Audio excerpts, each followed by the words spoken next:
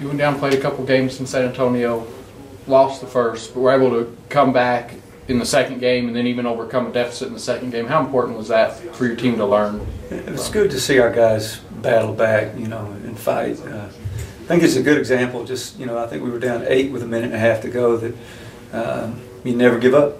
Good things can happen if you keep playing hard, and it was a good win for us Saturday.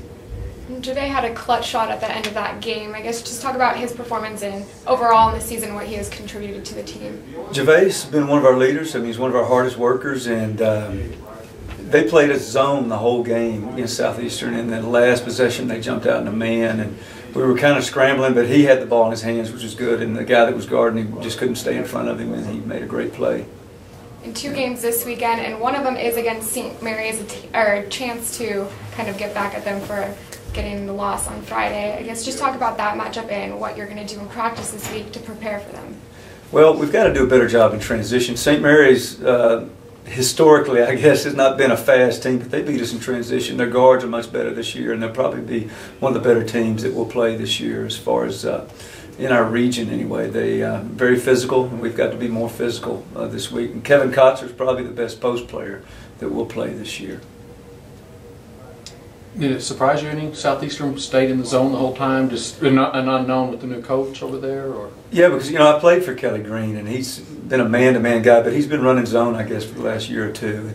And it did surprise me that they played zone the whole game, but we didn't attack it. We didn't shoot the ball well in the first half, and I probably would have stayed in the zone too. Up to this point, what do you think the strength of this team is? What have you really been impressed with the 4-2 start just on the court? What are you guys doing well? Once again, I think we're very efficient. We don't turn the ball over very much. I think we had 8 turnovers Saturday, which is an incredible number. If we can continue to do that, we'll always be in basketball games and have a chance to win. And then on the other hand, we still have to improve rebounding and defense. We've got to become better defenders.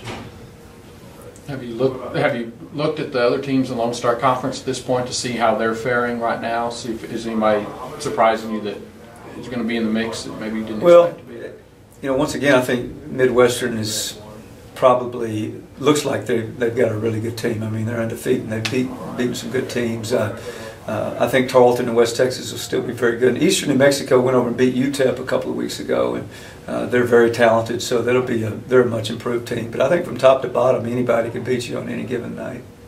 Before St. Mary's, you do have Arlington Baptist. What can you expect from that team? We haven't done much of a scouting report on Arlington Baptist. It's a game that we hope we can let everybody on our team play. Coaches usually don't say that, but I think year before last, we beat them pretty good. But we'll be ready. That's all I can tell you. We'll be ready.